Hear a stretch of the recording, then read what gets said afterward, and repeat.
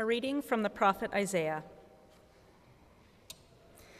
In the year that King Uzziah died, I saw the Lord sitting on a throne, high and lofty, and the hem of his robe filled the temple. Seraphs were in attendance above him. Each had 6 wings. With 2 they covered their faces, and with 2 they covered their feet, and with 2 they flew. And one called to another and said, Holy, holy, holy is the Lord of hosts. The whole earth is full of his glory. The pivots on the thresholds shook at the voices of those who called, and the house filled with smoke. And I said, Woe is me! I am lost, for I am a man of unclean lips, and I live among a people of unclean lips. Yet my eyes have seen the King, the Lord of hosts. Then one of the seraphs flew to me, holding a live coal that had been taken from the altar with a pair of tongs. The seraph touched my mouth with it and said, Now that this has touched your lips, your guilt has departed and your sin is blotted out. Then I heard the voice of the Lord saying, Whom shall I send, and who will go for us? And I said, Here I am, send me. The word of the Lord.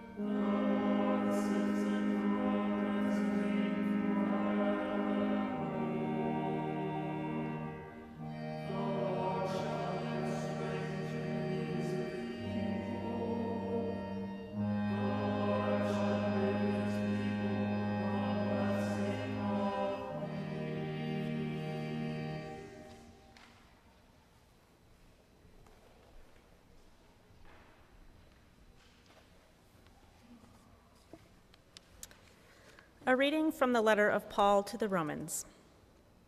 So then, brothers and sisters, we are debtors, not to the flesh, to live according to the flesh. For if you live according to the flesh, you will die. But if by the Spirit you put to death the deeds of the body, you will live. For all who are led by the Spirit of God are children of God. For you did not receive a spirit of slavery to fall back into fear, but you have received a spirit of adoption. When we cry, Abba, Father, it is that very Spirit bearing witness with our spirit that we are children of God, and if children, then heirs, heirs of God, and joint heirs with Christ, if in fact we suffer with him, so that we may also be glorified with him. The word of the Lord.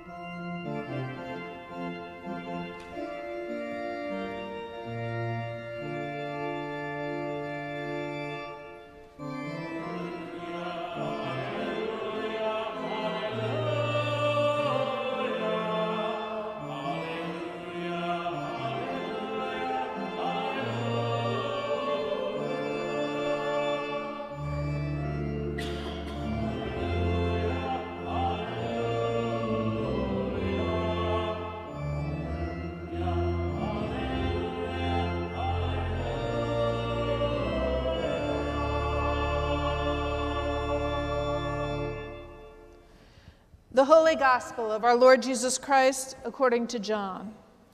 Glory to you, Lord Christ. Now there was a Pharisee named Nicodemus, a leader of the Jews. He came to Jesus by night and said to him, Rabbi, we know that you are a teacher who has come from God, for no one can do these signs that you do apart from the presence of God. Jesus answered him, Very truly I tell you, no one can see the kingdom of God without being born from above. Nicodemus said to him, How can anyone be born after having grown old? Can one enter a second time into the mother's womb and be born? Jesus answered, Very truly I tell you, no one can enter the kingdom of God without being born of water and spirit. What is born of the flesh is flesh, and what is born of the Spirit is spirit. Do not be astonished that I said to you, you must be born from above. The wind blows where it chooses, and you hear the sound of it, but you do not know where it comes from or where it goes. So it is with everyone who is born of the Spirit. Nicodemus said to him, How can these things be? Jesus answered him, Are you a teacher of Israel, and yet you do not understand these things? Very truly I tell you, we speak of what we know and testify to what we have seen, yet you do not receive our testimony. If I have told you about earthly things and you do not believe, how can you believe if I tell you about heavenly things? No one has ascended into heaven except the one who descended from heaven, the Son of Man.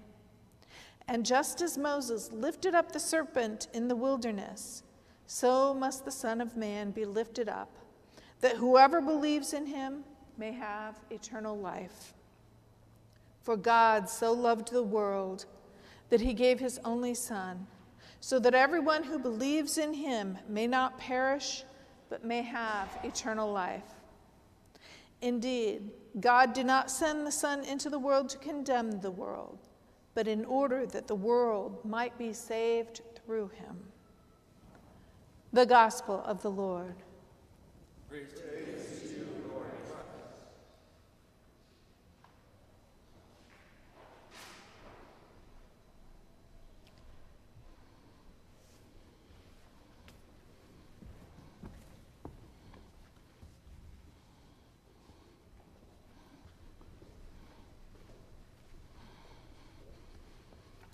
Please take your seats.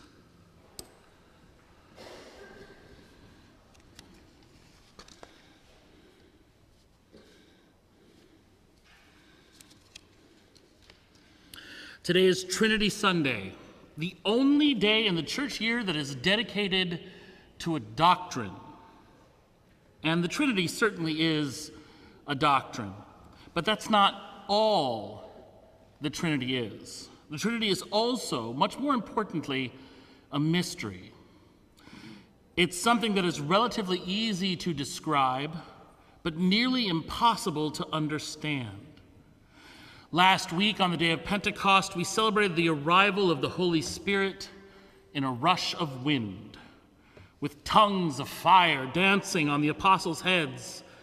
The Holy Spirit, God at work in the world here and now, the Lord who leads us into all truth and enables us to grow into the likeness of Christ. And with the arrival of the Holy Spirit, the Holy Trinity finally takes shape. And we describe it in many different ways. Father, Son, and Holy Spirit is the oldest one, although Creator, Redeemer, and Sanctifier of all is rising in the polls because it avoids using gendered language for God, whom we call Father but isn't actually male. It's a metaphor that sheds light on God while also obscuring part of God at the same time. The Trinity was experienced by the disciples there on the day of Pentecost, and disciples have been trying to explain just what the Trinity is ever since. This is much easier said than done. In many parishes, today isn't Trinity Sunday so much as it is Guest Preacher Sunday, because the rector wants to have anyone else try and describe the mystery of the Trinity instead of them. Although I think Father Jed he didn't have to go quite such theatrical lengths as getting COVID in order to get out of preaching, but to each their own. So it falls to me to shed some light on the mystery of the Trinity with us today. The best, earliest attempt to explain and define the Trinity comes in the form of the Athanasian Creed, named for a famous defender of Nicene theology, Athanasius of Alexandria. Of course, it's named for him, even though there is almost zero chance it was written by him. But let's not let the truth get in the way of a good story, right?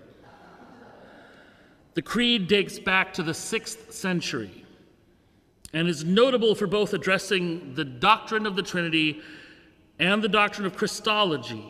The Father is God, the Son is God, the Holy Spirit is God, and God is the Father, and God is the Son, and God is the Holy Spirit, but the Father is not the Son, and the Father is not the Holy Spirit, and so on and so forth. It's riveting. There's a reason we don't say this one in the liturgy, y'all. We refer to each of the parts of the Trinity as persons. The Trinity is 3 persons in one being. And each of the persons of the Trinity is defined in the Creed as uncreated, limitless, eternal, and omnipotent. The Athanasian Creed is in the prayer books in front of you, in the historical documents section on page 864, if you feel like looking it up later. Be warned, it's not to be read while operating heavy machinery, because it is a struggle. My hat is off to you. It'll be a star in your crown for those of you who read it today. This creed may be among the earliest attempts to define and illuminate the mystery of the Holy Trinity, but it was certainly not the last. There are images of this mystery throughout Christian history. Tradition holds that Patrick of Ireland used the shamrock to teach of the Trinity. 3 leaves, 1 plant. The Russian iconographer Andrei Rublev created probably the best known icon of the Holy Trinity, depicting 3 angels seated at a table sharing a meal, evoking both the angels that visited Abraham in the 18th chapter of Genesis, but also the Holy Trinity of the New Testament. That one image is a wealth of symbolism which explains, at least in part, why this particular icon is considered by many one of the highest achievements ever in Russian art. One of my personal favorite illustrations of the Holy Trinity comes from St. Ignatius of Loyola, the founder of the Jesuits, one of the great spiritual directors of the Church. Ignatius came to understand the Trinity as three keys, that is, musical keys on an organ, what we would today call a chord. And a chord made up of three notes related to each other in a specific way is known as a triad, which sounds like Trinity. I wonder, could we get a quick triad on the organ? Could you step over there and... If I was the rector, I'd have cleared this beforehand. Instead, I'm a guest, and so I can just say, go play the organ.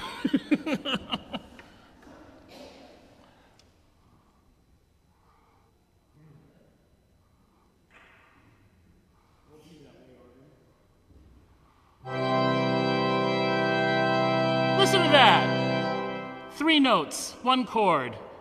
So we're done, right? Should I just go sit down? Thank you. Thank you for service in the face of adversity. I appreciate it. One of the oldest ways, I will not ask for any further music from you during the sermon, I promise. One of the oldest ways of understanding the Holy Trinity is by means of a Greek term, perichoresis. The term was first used by Gregory of Nazianzus, being a compound word derived from the words peri, meaning around, and chorea, which refers to dance, specifically a round dance with its music. The 3 persons of the Holy Trinity, the Father, the Son, and the Holy Spirit, existing as a single unity, bound together and to each other in a dancing circle. At my seminary, church history was taught by a professor now of blessed memory who had been there, it seemed, since the seminary was founded, 180 years earlier. And his lecture on perichoresis was legendary for his attempt in the lecture to demonstrate the dance of the Trinity for the edification of his students by himself, somehow portraying all 3 persons of the Trinity. Suffice it to say that his gifts in teaching outshone his gifts in dance. It was a comic highlight of the entire 3 years of seminary. And he was absolutely in on the joke, I should say. I share this story with fondness, not out of snark. He is, I hope, looking down and smiling now as I say this. You can also ask Father Jed. He suffered that same lecture the year before I did, and he will wince and tell you about Father Wright's perichoresis dance. One of the things that is particularly beautiful about this image of the Trinity is the fact that dance only exists in the dancing. Dance, like music or acting, is inherently ephemeral. Once the performance is over, there is no artifact left over apart from the memories that we hold of the performance in the minds of those who heard it. Even if a dance is recorded on video, it's still not the same thing to experience it on a screen as it is to experience it there in the presence of a dancer or as a dancer yourself. And that's the beautiful thing about this particular dance. Among these 3 particular persons, it goes on for all eternity. The 3 of them connected and in motion, continuing their dance which gives life to both the church and the world. It's easy to see how this would be a mystery. How does that dance continue without stopping?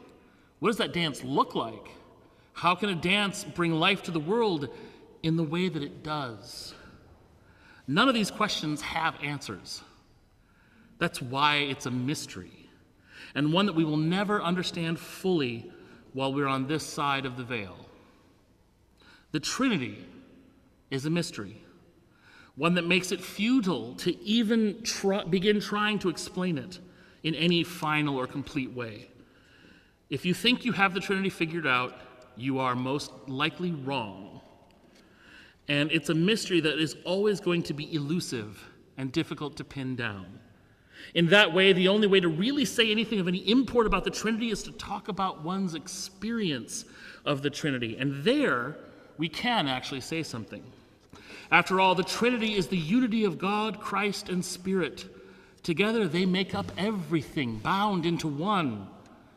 The sun shining after an atmospheric river dumps water on you for a week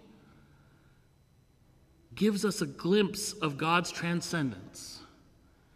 And that is an experience of the Trinity. That moment when you find the right words to say to someone who really needed to hear them in that moment, and then you ask yourself, where did that come from? That's an experience of the Holy Trinity. As a parent of a young child, I can assure you that personally, the moment that your infant daughter really laughs for the first time, and you get the slightest glimpse of a personality creeping forth out of what is otherwise an adorable blob of needs and mysterious potential, and it makes the world stop turning for a minute, you know that sort of experience? That is an experience of the Trinity. The Trinity is what we believe. It's the container that this whole story fits into in order to make sense. And it's a mystery, so we're never going to really get our arms around it. But that shouldn't stop us from trying. I mean, all of the examples of the Trinity that we've explored, from the Athanasian Creed and Rubliev's icon, Ignatius of Loyola's chord, and the dance of perichoresis, each have gotten us that much closer to glimpsing what the Trinity really is, each in their own way. And we're that much closer to understanding it by partaking together in the bread and wine of the Eucharist today. It's a mystery that we can't ever understand fully, but it's one that we experience every day if we're paying attention. And we will continue to do so for as long as the dance continues. Amen.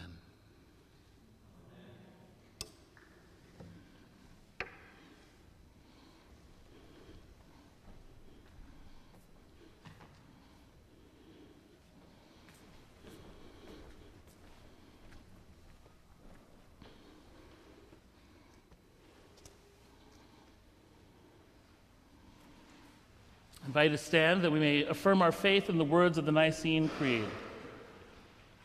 We believe in one God, the Father, the Almighty, maker of heaven and earth, of all that is seen and unseen. We believe in one Lord, Jesus Christ, the only Son of God, eternally begotten of the Father, God from God, light from light, true God from true God, begotten, not made, of one being with the Father. Through him all things were made. For us and for our salvation, he came down from heaven, was incarnate of the Holy Spirit and the Virgin Mary, and became truly human. For our sake he was crucified under Pontius Pilate. He suffered death and was buried. On the third day he rose again, in accordance with the Scriptures. He ascended into heaven and is seated at the right hand of the Father. He will come again in glory to judge the living and the dead, and his kingdom will have no end. We believe in the Holy Spirit, the Lord, the giver of life, who proceeds from the Father, who with the Father and the Son is worshiped and glorified, who has spoken through the prophets. We believe in one holy Catholic and Apostolic Church. We acknowledge one baptism for the forgiveness of sins. We look for the resurrection of the dead and the life of the world to come. Amen.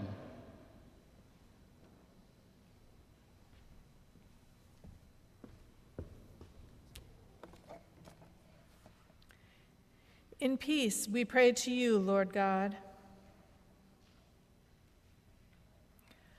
For all people in their daily life and work, for our families, friends, and neighbors, and for those who are alone, for this community, the nation, and the world, for all who work for justice, freedom, and peace, for the just and proper use of your creation, for the victims of hunger, fear, injustice, and oppression, for all who are in danger, sorrow, or any kind of trouble, for those who minister to the sick, the friendless, and the needy, for the peace and unity of the Church of God, for all who proclaim the gospel and also the truth, for Justin, the Archbishop of Canterbury, Michael, our presiding bishop, Melissa, our bishop provisional,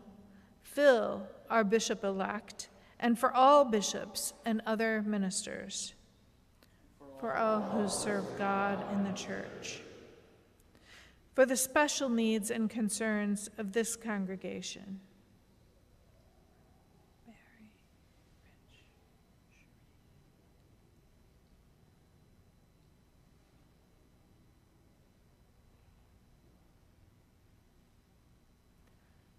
Hear us, Lord, for your mercy is great.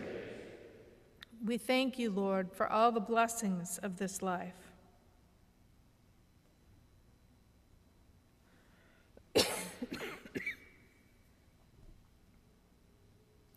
We will exalt you, O God, our King, and praise your name forever and ever.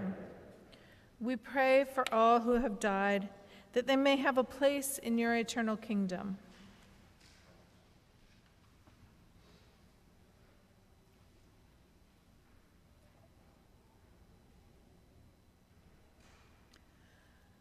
Lord, let your loving kindness be upon them who put their trust in you.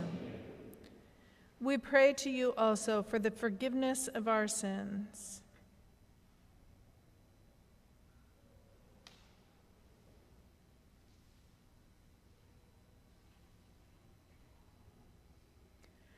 Have mercy upon us, most merciful God.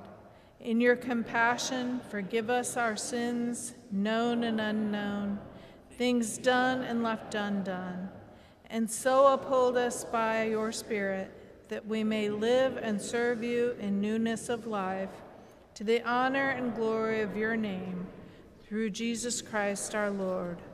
Amen.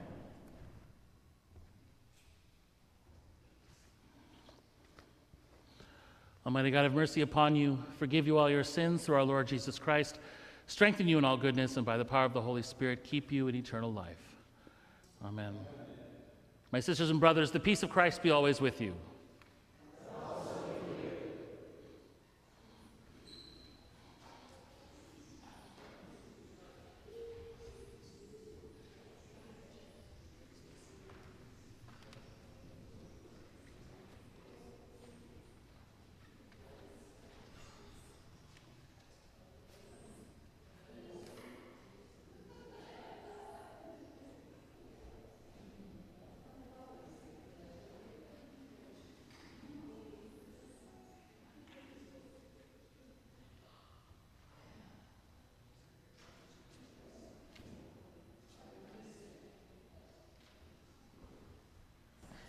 Okay, if you can all be seated just for a moment.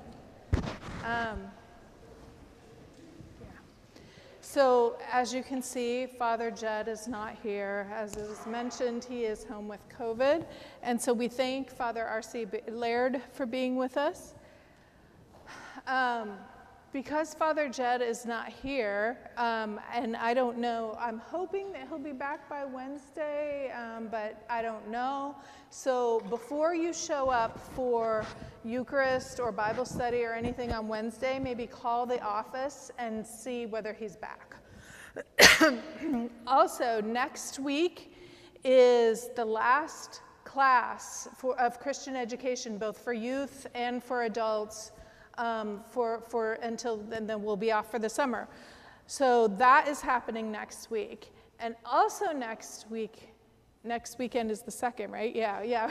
Next week, we are going to be celebrating Father Jed's 15-year anniversary of ordination. And so there will be special coffee hour, and we're going to try after both the services. So stay after the services. Well, you could stay after today too, but there's no celebration. but yeah, next week, let's make sure and wish Jed the best. Yes, his birthday and anniversary, wedding anniversary. So really, really wish Father Jed the best next week. Now, walk in love as Christ loved us, giving himself as an offering and sacrifice to God.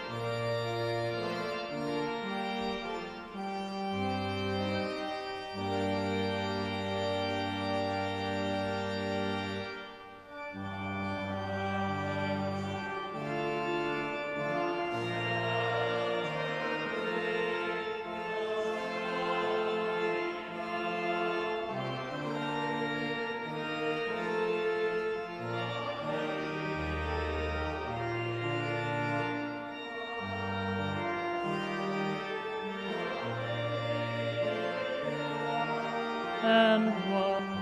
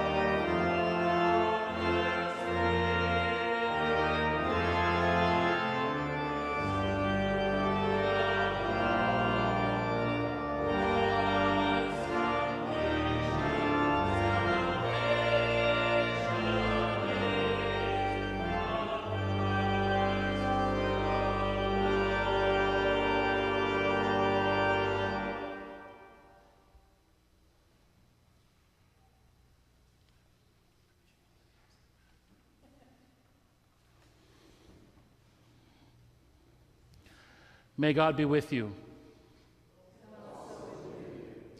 Lift up your hearts. Let us give thanks to the one who created us. It is right to give God thanks and praise. God of all power, sustainer of the universe, you are worthy of glory and praise. At your command, all things came to be. The vast expanse of interstellar space, galaxies, suns, the planets and their courses, and this fragile earth, our island home.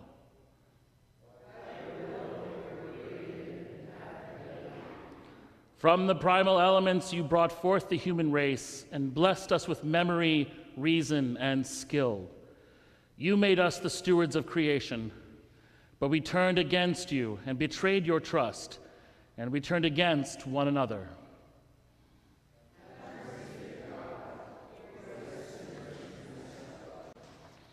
Again and again you called us to return.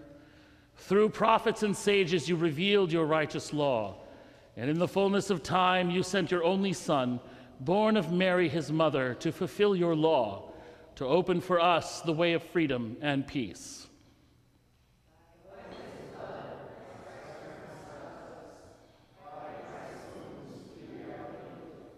Therefore, we praise you, joining with the heavenly chorus, with prophets, apostles, and martyrs, and with all those in every generation who have looked to you in hope, to proclaim with them your glory in their unending hymn.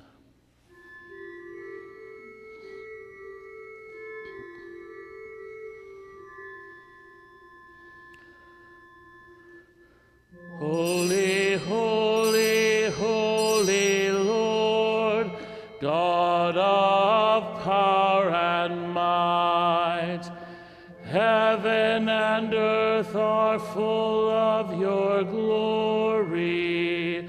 Hosanna in the highest. Blessed is he who comes in the name of the Lord. Hosanna in the highest.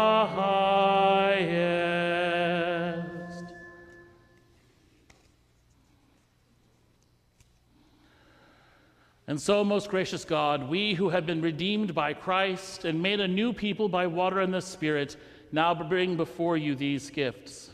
Sanctify them by your Holy Spirit to be the body and blood of Jesus Christ, our Savior. On the night he was betrayed, Jesus took bread, said the blessing, broke the bread, and gave it to his friends and said, "Take, eat. This is my body which is given for you. Do this for the remembrance of me." After supper, Jesus took the cup of wine, gave thanks, and said, "Drink this, all of you. This is my blood of the new covenant, which is shed for you and for all for the forgiveness of sins. Whenever you drink it, do this for the remembrance of me." Remembering now his work of redemption and offering to you this sacrifice of thanksgiving, we celebrate his death and resurrection as we await the day of his coming. God of our kindred and their generation, God of Abraham, Isaac, of Jacob, Deborah, Hannah, and Rebekah, God and Father of our Savior, Jesus Christ, open our eyes to see your hand at work in the world about us. Deliver us from the presumption of coming to this table for solace only and not for strength, for pardon only and not for renewal. Let the grace of this Holy Communion make us one body, one spirit in Christ, that we may worthily serve the world in your Son's name. Risen and ascended one, be known to us in the breaking of the bread. Accept these prayers and praises, O God, most merciful, through Jesus Christ, our great high priest, to whom with you and the Holy Spirit your church gives honor, glory, and worship from generation to generation. Amen.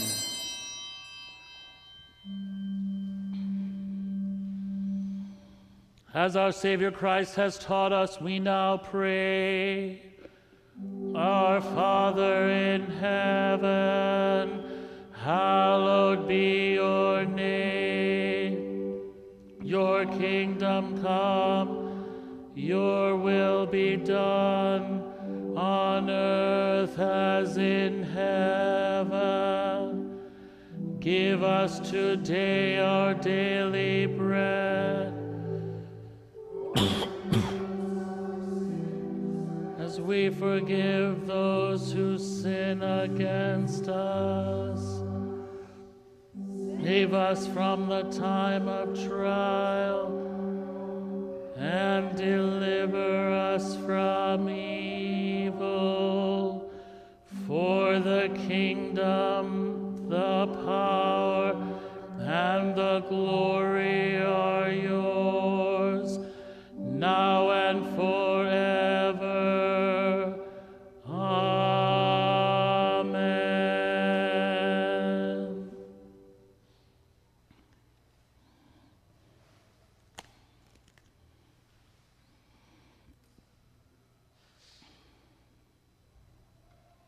Christ our Passover is sacrificed for us.